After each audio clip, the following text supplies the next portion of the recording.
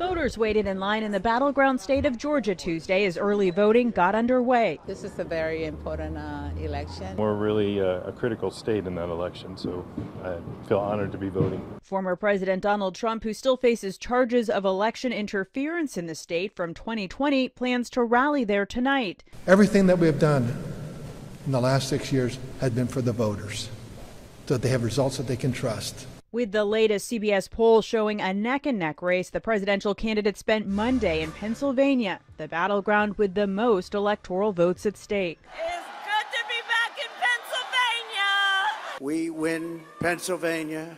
We win this great Commonwealth. We are going to win the whole ballgame. Both Vice President Kamala Harris and Trump addressed voter concerns about the economy. We're going to drill, baby drill. We're going to have so much energy.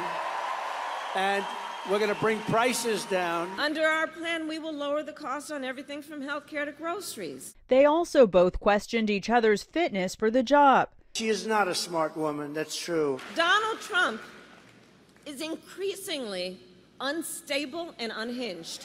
This week, the Trump campaign is working to make inroads with suburban voters, particularly women, while Harris, campaigning in Michigan today, will continue to try to boost turnout among black men. Natalie Brand, CBS News, Washington.